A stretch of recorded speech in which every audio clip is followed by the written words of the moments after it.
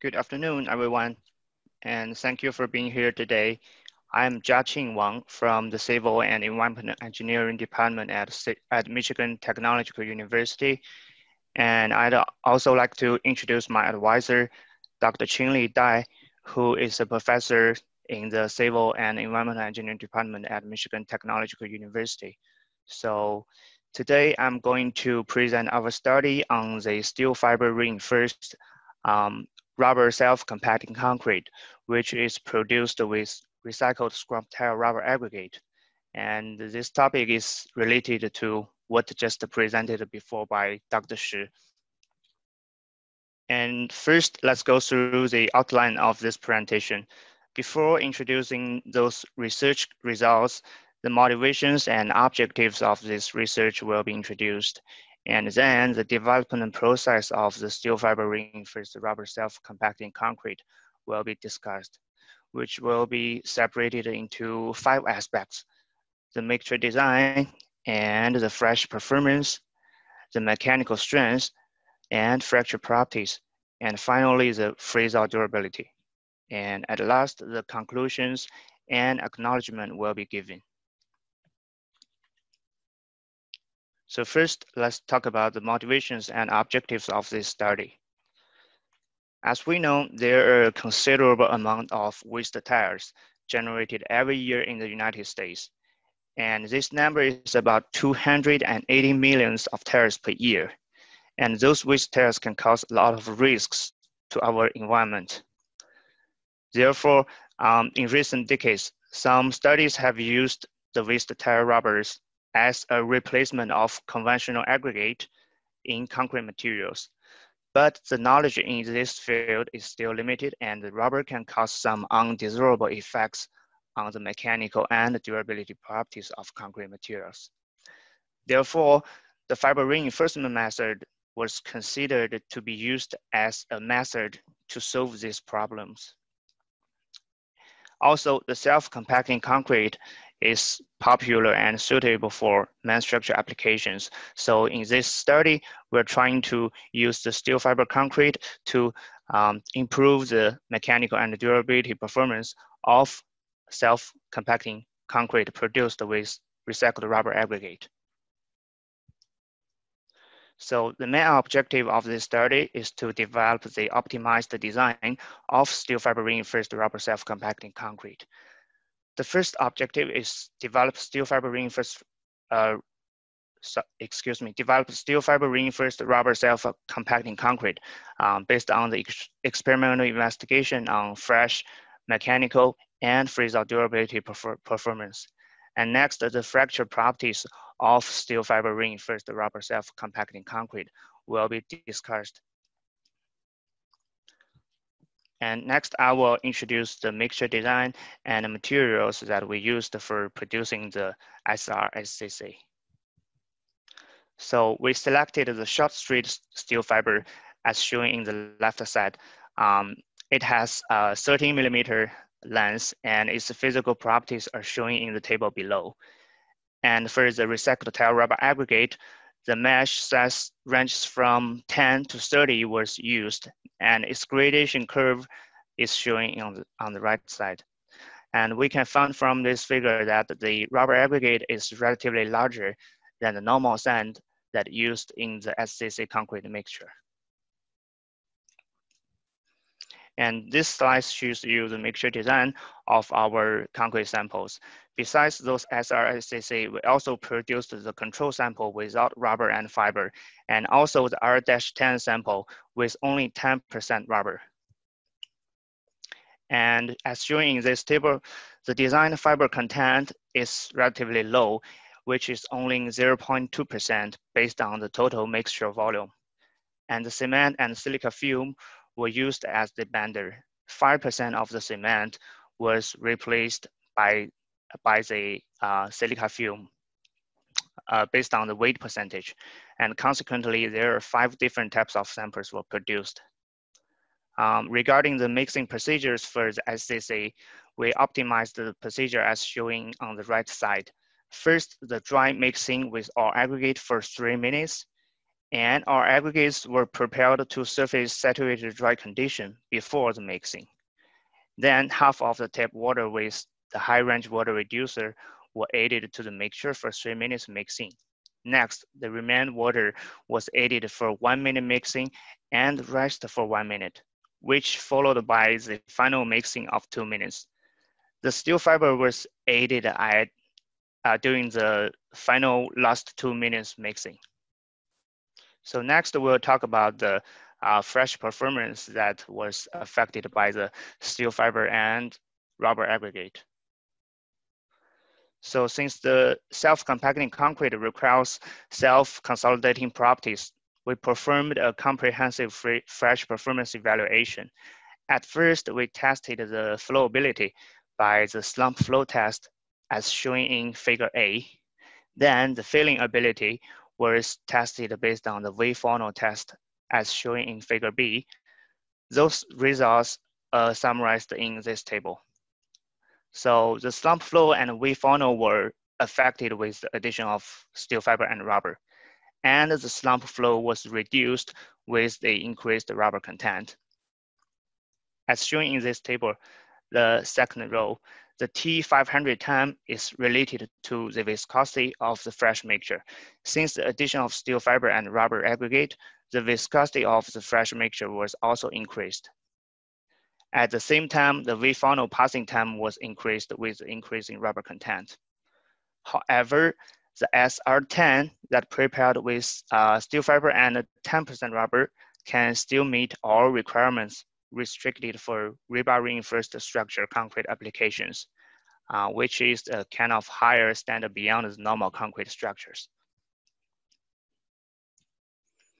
And this table shows you the passing ability evaluation results. The passing ability was tested by the Jiaqing flow test and U-box test as shown in figure A and figure B.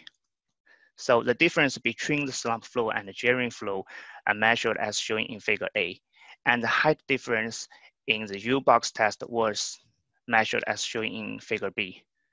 The results are summarized in this table. So we can summarize the result that the added steel fiber and high rubber content can also influence the passing ability. So the recycled rubber content is recommended to be lower or equal to 15% to ensure a good passing ability. And next, I will talk about the mechanical strength of the SRSCC samples. So this figure shows you the compressive strength test results.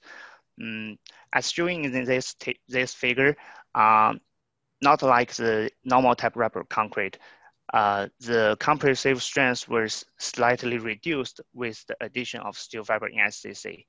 And as expected, the strength can be significantly affected by the recycled rubber.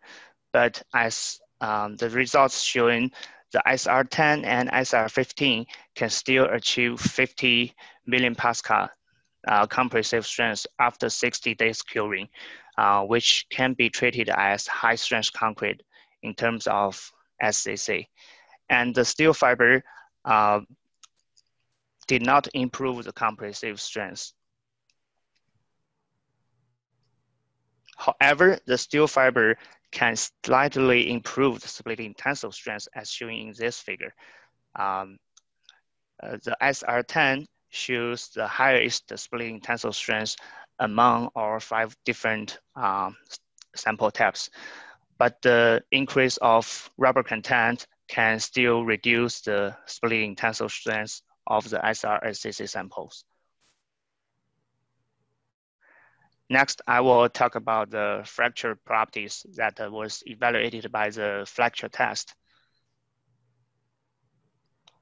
So as shown in this slide, the fracture test was performed based on the 3-point bending test on a single edge notched beams. And the notch to depth ratio is 0.3 in this study. And from this load versus crack mouth opening displacement curve, we can find out that the addition of rubber aggregate can slightly increase the CMOD at failure when comparing the results between the control and R10 curves. And then with the addition of steel fiber, the post-cracking behaviors was obviously improved. And the SR15 showed the highest post-crack residual load and the crack mouth opening displacement. The flexure strength was also calculated based on the test results. As shown on left side, the flexure strength can be also reduced with the addition of rubber aggregate. However, with the inclusion of steel fiber, it can slightly compensate the reduction of the flexure strength that caused by the rubber aggregate when we compare the results between the R10 and SR10. However, for the fracture energy as shown on the right side, we can find out that the addition of rubber and steel fiber can both improve the fracture energy. And also, the steel fiber can significantly improve the fracture energy of SCC samples.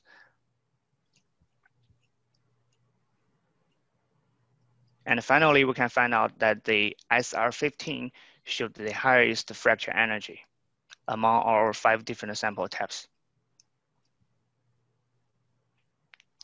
So at last, I will talk about the freeze-thaw durability of the SRSCC samples we produced in this study. So we tested the freeze-thaw durability based on the ASTM C666 standard. And this is the relatively dynamic modulus of elasticity we measured after 600 freeze-thaw cycles. And we can find out that all SCC specimens prepared in this investigation should increase the relative dynamic modulus of elasticity. And the SR25 showed the highest value, which may relate to the increased porosity with the addition of rubber. And some later hydration may occur and the polyolinic reaction with silica fume. And there is no reduction of the relative dynamic modulus of elasticity was showing here. And also when we look at the length change of those beam samples for the freeze-thaw test, we can find out that there is no freeze-thaw damage when we compare the test results with the expansion limit of 0.1% required by the ASTM standard. And we can find out that the largest expansion was only 0.033 as shown in the control samples. And regarding those samples with addition of rubber aggregate and steel fibers, the expansion was reduced, and also some samples showed shrinkage behavior like the SRSCC samples with different rubber contents. And from these results, we can verify that the SRSCC samples prepared in this study have good freeze-thaw resistance.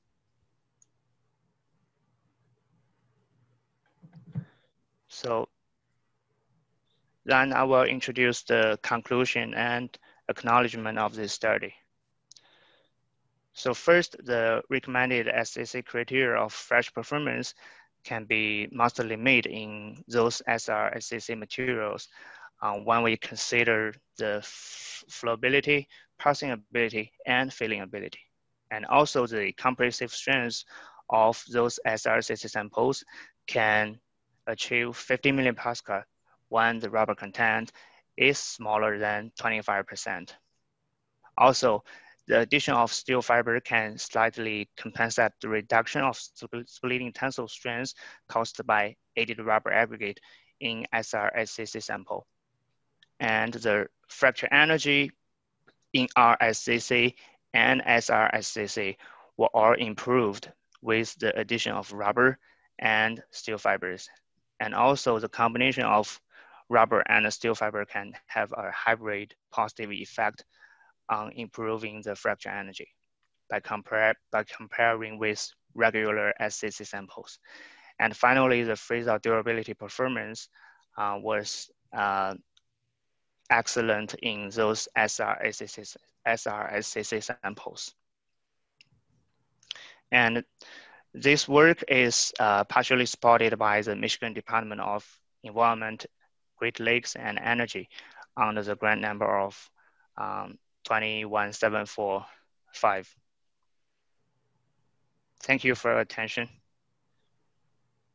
Thank you very much. Right on time. I really appreciate it. The questions, we have a question here from Matthew Argogs. He said, hello, are you worried about the sulfur content in the tire? Thanks, great work, he said. Yeah, that's a good question. Thank you for your question. And you're talking about sulfur content, and that's what we did not consider in this study.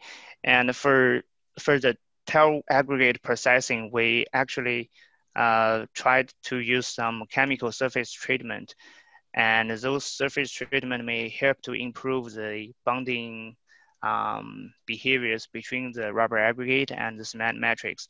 And those actually can like produce a protection layer on those rubber aggregate, and the sulfur content and the sulfur in those rubber aggregate may not affect the later behaviors of bonding or other like chemical reactions, those things. But that's a good thing to consider and to investigate. Thank you.